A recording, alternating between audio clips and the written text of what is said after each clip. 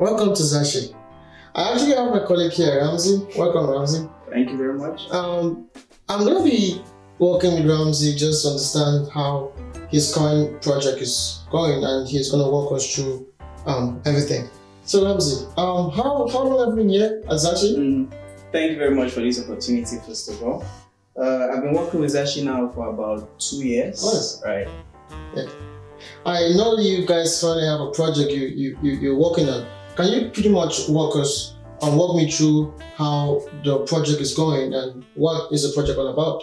Okay, so I'm currently working with this customer called Royal Imports Exports. Nice. And this customer, we were tasked with this project where we have to actually help build an application, a web-based application for this customer. Nice. And this customer, they're basically handling goods in terms of importing and exporting these goods. Yeah. So this application was a web-based application that will help customers to put in requests for goods they want to import or goods they want to export. Nice. Right.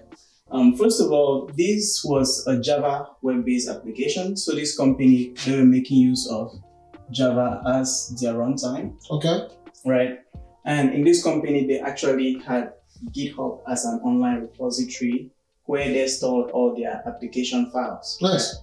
So we're brought in now, we had to come up with like a CICD process that will help this customer to actually integrate this application, build the application, and then deploy this application onto their AWS environment. Oh, nice. So you guys actually do make use of AWS? Yes, that's right. That's right. We actually make use of AWS to host these applications. So for the application, how many environments you guys actually manage for this application? For this application, actually, we have various environments. Okay. Right.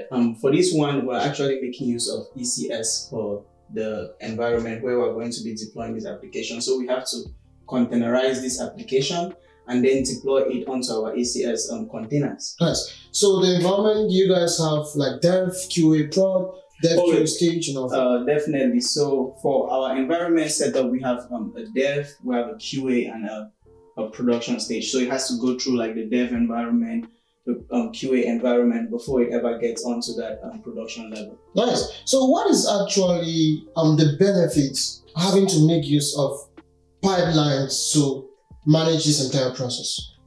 Okay, thank you very much for that, because a lot of people actually don't know this. Think about the various steps. As you can see, there are various steps that are involved to actually building an application before the application is ready to be hosted onto our environment. Nice. Think about handling these steps individually, right? There's a lot of time and resources that has to be put into this, and there's a lot of human error that can come into these various processes.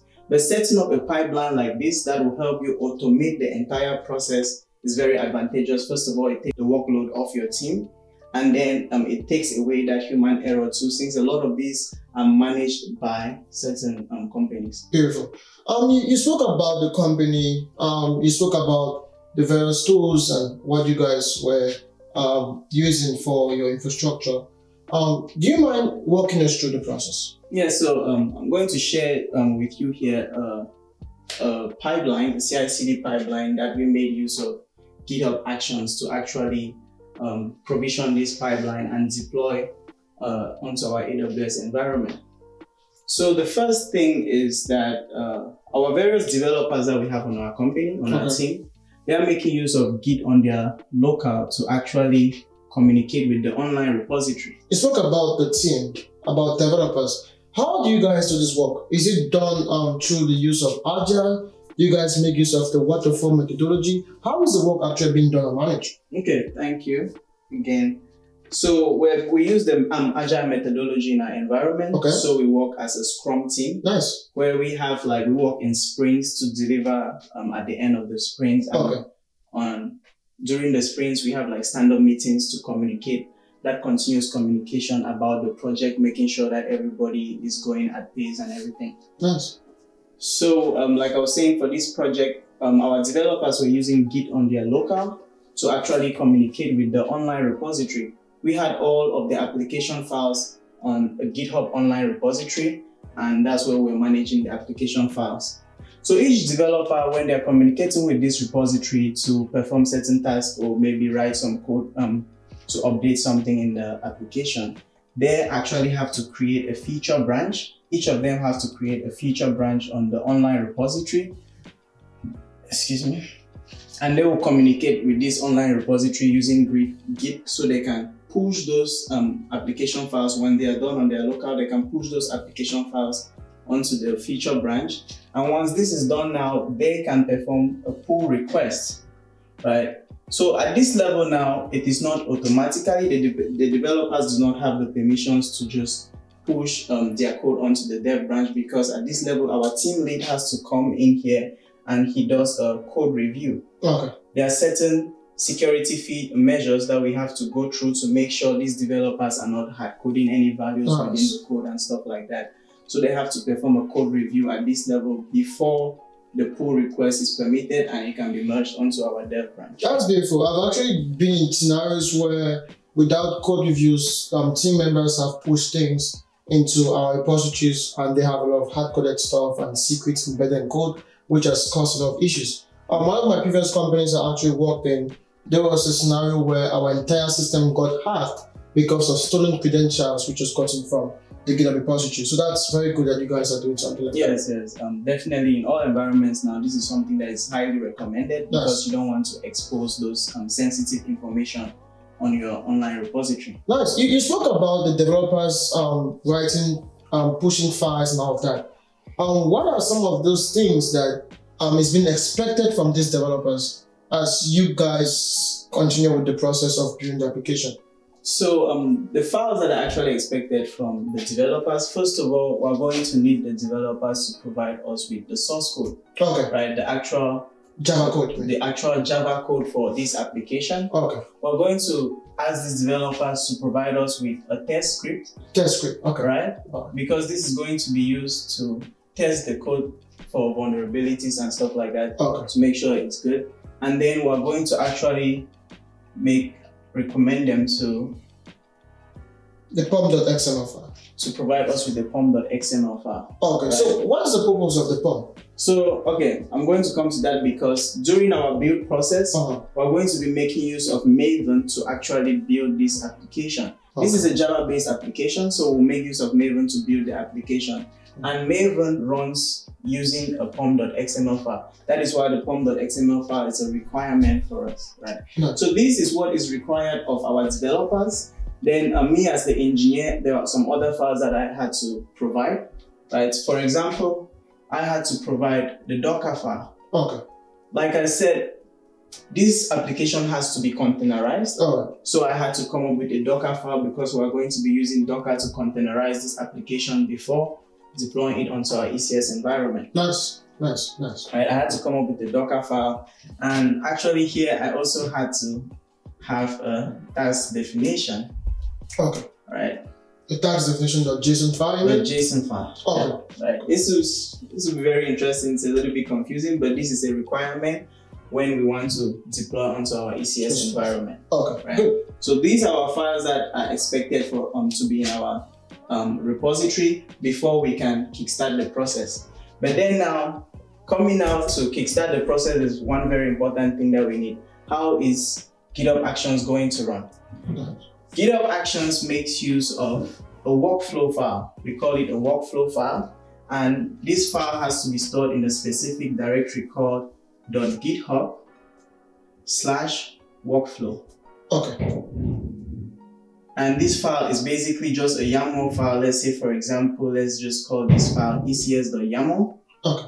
And it's just a YAML file that holds instructions on how you want GitHub Actions to actually perform this build process. The building, the deployment, and everything that all the tasks you want GitHub Actions to perform for you, you're going to specify all of that within your YAML file. So I've seen a couple of different companies make use of CICD tools like Jenkens. I've also seen other companies make use of other CICD tools. So why did you guys actually decide to go with the use of GitHub Actions? So currently in our environment, we always try to, first of all, we try to adopt a serverless infrastructure. Nice. Because there are a lot of advantages that come with a serverless infrastructure. First, it's not managed by you. Yeah. So you're not in charge of any updates. You're not in charge of any patching or anything like that. You don't have to worry about that. AWS, or for example, in this case, GitHub is actually going to manage all of that for you in the back end. Okay. So GitHub Actions has the option to be a serverless, right? So you could make use of a serverless runner. Right? What is a runner? A runner is simply the server that is used in the back end to perform your various tasks that you specify in your YAML file. Nice. Right? So it has that option for you to provision a serverless runner that you don't have to worry about it or anything. But on the other hand, Jenkins, for example, you have to have a Jenkins server that you have to manage. You have to be in charge of updating it, patching it, and stuff like that. Yeah. So you see, it relieves you of all that stress. And secondly, it's very cost effective, right? Nice. Once the runner is done performing your job, the runner is discarded, so you don't have to pay for anything regarding it again. But with Jenkins, your Jenkins server is always running and consuming resources, so that's not very cost efficient. Nice. So, can you walk us through the process of the workflow file? What was in that workflow file? I know that the dynamics or everything was done there. What did actually happen in there? Okay. So for this workflow file, which is the very beautiful thing about GitHub Actions, is that this workflow file could be considered your entire pipeline. Yes. Because everything that you want to be done within your pipeline, from the building, the containerization, and the deployment, it can all be done by GitHub Actions within this workflow file. So this workflow file can be considered your entire pipeline.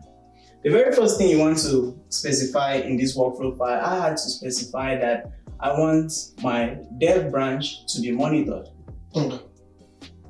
This is so that on any situation where a merge is done onto this dev branch, is going to kickstart this process and then perform an update and deploy that update into our AWS environment. Remember, this is an event-driven process, so it's entirely automated. We don't come in. I don't have to come in at any level to do anything unless it runs into an error. So it's an entirely automated process. And what kickstarts the process, like I say, is any merge that is done onto this branch that is being monitored. Okay, so when the merge has been done to that branch, automatically kicks up GitHub Actions to start the process. Yes, and GitHub Actions. That's very interesting. That's it's very beautiful. Do you actually have to define the kind of runner that you want GitHub Actions to make use of? Yes, that's right. That's the very next thing that you have to mention here. Okay. The very next thing you mention is what kind of runner do you want to use? For example, we could use Ubuntu as our runner for this process, right? And we specify we want it to be a managed server. Like I said, GitHub Actions can be serverless, but it can also be server-based, right? If you want to manage the server that is going to be used for this job, you can do that. But we always try to go with the serverless option, so that's what we do. We just specify the runner. The next thing that we're going to do actually is we are going to specify here the jobs. What are the various tasks that we want GitHub Actions to perform? That's what we have to then specify here. There's also something very good about GitHub Actions that I'll mention to you is GitHub Actions makes use of what we call actions. Actions are pre-built functions that are found on the GitHub marketplace. And you can just call those functions within your workflow, and those functions can perform certain tasks for you. So you're saying that, let me say for example, I need to do like a git clone and all of that. I could simply just pull an action from the marketplace that can do that for me. That can do that. So exactly. That's good. So I'll explain. There were various ways that I made use of actions here. So for example, like you just mentioned, the very first thing I want to do is I want to do like a git clone, right? So that within this my runner, it's able to pull all my files that are found in my online repository, because it needs to make use of these files for this process. So it will pull all these files within the runner, and it's actually going to make use of these files for the process, right? And to do this, you can use GitHub, a GitHub action, an action on the marketplace. You can use it to do that. The next thing is you want to build with Maven. But before you build with Maven, Maven has certain dependencies that it needs to run. You need to install Java on that server.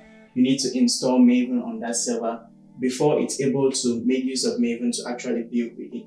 So that's another thing that we can use a GitHub action to do. We can call another action, and it's going to set up our environment, right? It's going to set it up with like Java, install Java on that server and install Maven and set it up ready for you to use. And then we can go ahead now and perform the build with Maven. And this build makes use again of this pom.xml file.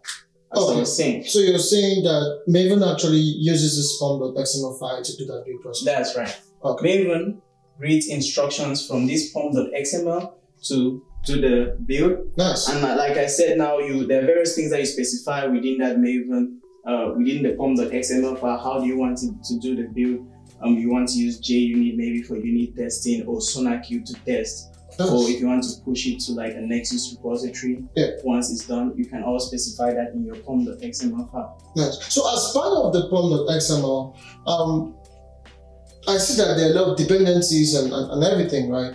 That's wonderful. But one question I have is, how do you call the action in that workflow? How are you guys calling the actions from the GitHub Marketplace into your workflow? So there are two options when it comes to using your jobs. There are two things you could specify. First is run, and the next is uses. Okay. Run is used to actually pass in shell commands that you want to run on these runners. Okay. And uses is used to call actions from the marketplace. This is used for shell commands. Okay. And this is used to call actions. So you just use uses to call that specific action from the marketplace and make use of it within your runner.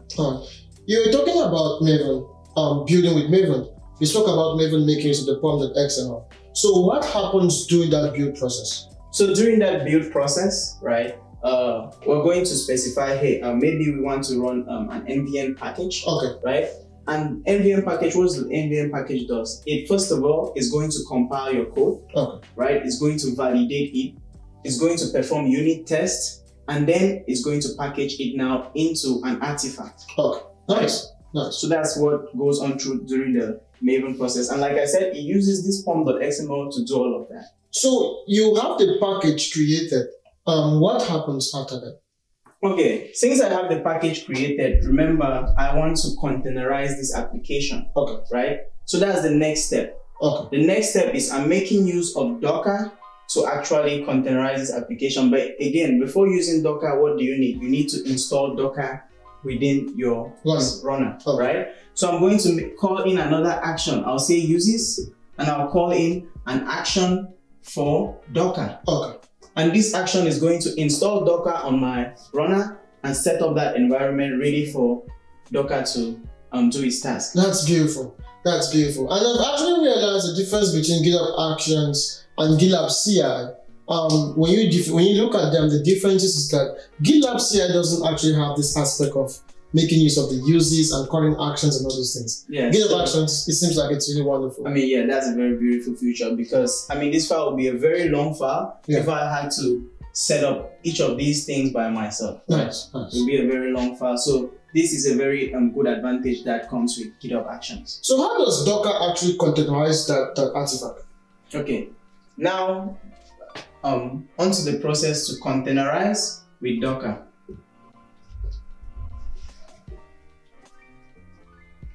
Docker reads from the Docker file. So Docker makes use of your Docker file to containerize the application. So you're passing instructions within your Docker file, right? So what do you want your Docker to do? Everything will be specified in your Docker file. And what's the very first thing that comes in your Docker file? It's your base image.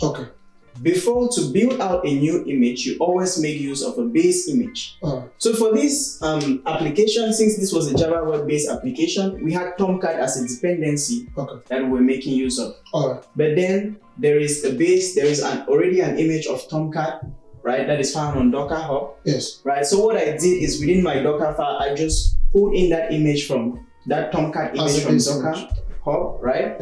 And then I copied now my artifact, which was created by Maven, and then I bundled it up using that base image for Tomcat, bundled it up now and created now my new image with my application. That's wonderful. So the end product for all of these is actually that image. Yes, the end product for all of these now is your containerized image. Good. Right? The next steps now, I'll put a little demarcation here. Because now these next steps are to be done within your AWS environment. all of these steps were actually done on the runner, but now the following steps are going to be done within your AWS environment. Okay. So you're saying that GitHub Actions has the ability to authenticate into the AWS environment and do other things? Yes, which is what I'm about to explain to you right now. Okay, right? Nice. Because first of all, GitHub Actions is an external resource from your AWS environment. Yeah. If you're acquainted with AWS, you know that anybody who is trying to access the AWS environment externally, you need authentication first. Nice. And then you need authorization, the right permissions to make use of certain services. Nice. That's what we have to do here.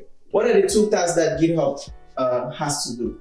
GitHub has to push our image to ECR. That's the first thing we want to do because we're making use of ECR to store the image. Okay. The second thing is we want to deploy to our ECS environment that we created. Okay. But like I said, before doing these two tasks, we need to authenticate GitHub Actions into our environment. How do we authenticate GitHub Actions? We make use of something called OIDC. Okay. Nice. Open ID Connect, right? Some of you might be surprised because here I'm thinking, a lot of you might be thinking, hey, I'm going to make use of access keys and secret access keys, but that is not a security best practice. Static credentials. Right? Security is very important for all of us as engineers, so that's something that we really have to pay attention to. So we don't want to make use of static credentials, like you said. We want to make use of OpenID Connect. It's a more secure option. Okay. How does OpenID Connect work? Okay. OpenID Connect works by exchanging metadata between your two environments. Okay. When you exchange metadata between these two environments, it creates some kind of a trust relationship, right? Like both parties. Right? Between both parties now, your GitHub repository on GitHub Actions has trust with your AWS environment and vice versa. Nice. That's how that works. But remember, this is just authentication. Now for the authorization part, we made use of a role. Yeah. GitHub Action is actually going to assume a role, and that role has now the permissions for ECR and the permissions for our ECS environment. That's beautiful. Then it's able to perform this action. So GitHub Action is actually behaving like an identity on AWS. Yes, Nice. that's something very beautiful. Good. Okay, like I was saying now, the next step is to push to ECR. Yeah. Now, what's the beautiful thing about ECR? ECR comes with image scanning by default. Okay. If you're making use of a private repository on ECR, you can enable image scanning as well as encryption. So those are some security features that come with it. That was why we decided to make use of ECR, because once we push our image onto our ECR registry or ECR repository, AWS makes use of the AWS inspector to scan that image for vulnerabilities before it stores that image on that repository. Nice. Right? So it scans that image before storing it on our ECR repository. Okay. Beautiful. So does the GitHub Actions when it actually containerizes that image, does it do some kind of tagging of the image?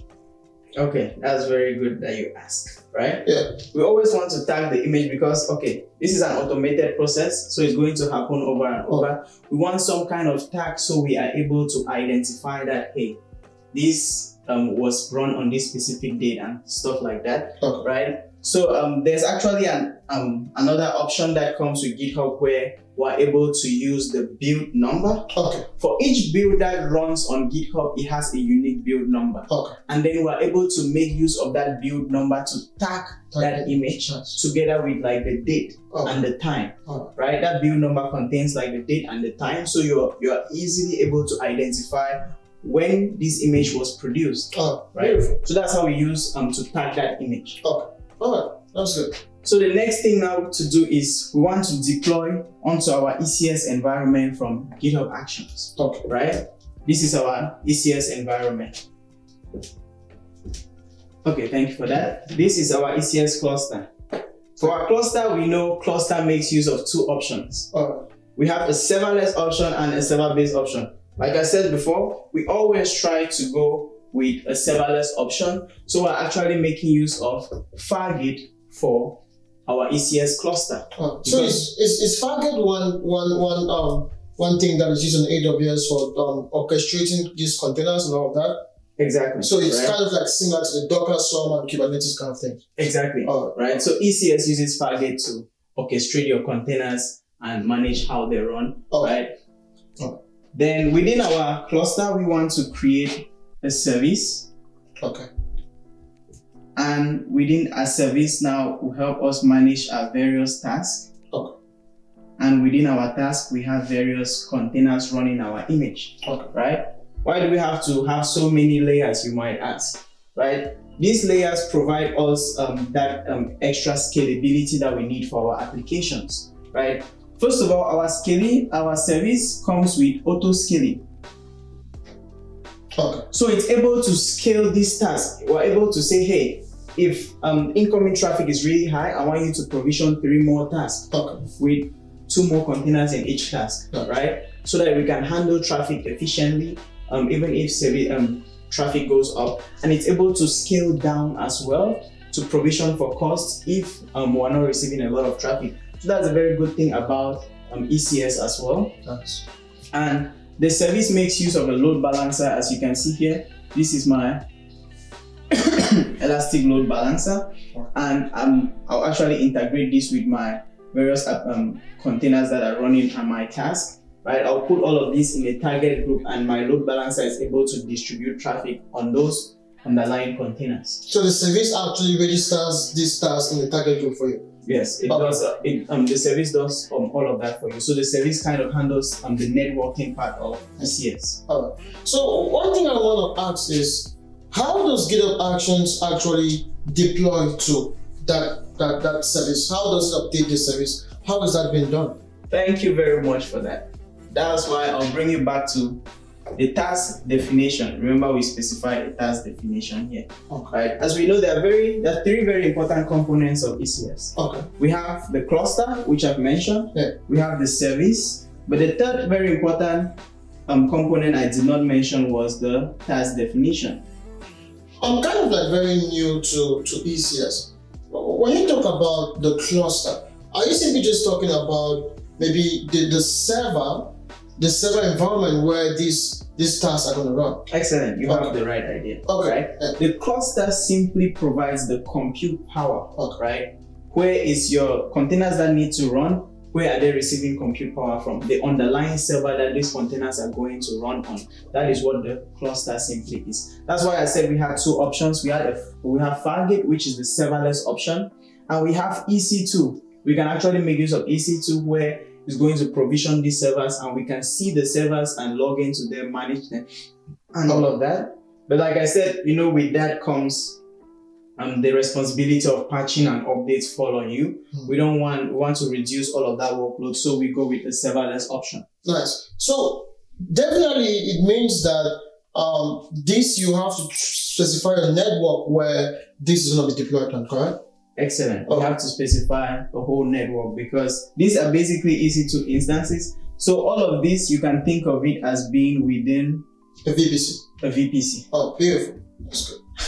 Nice. You can think of it as being within a VPC, right? Yeah. So that's how this is set up. Then as for the service, right?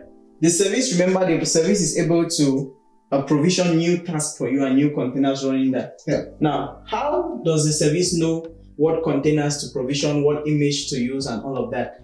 The service makes use of the task definition. It reads all of those instructions from the task definition. Yeah. So within the task definition, we specify things like, what image do you want to run within the container?